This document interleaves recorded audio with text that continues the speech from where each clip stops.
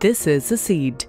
Seed contains a developing embryo covered inside the protective seed coat and capable of developing into another such plant.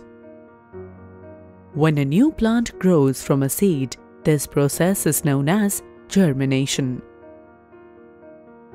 During germination stage, moisture present in the soil makes the seed swell and softens the seed coat. Inside the seed coat, the developing embryo lives on the food stored in the cotyledons. First, the root appears, then later the shoot. After the leaves appear and the young plant can make its own food, the cotyledons fall off.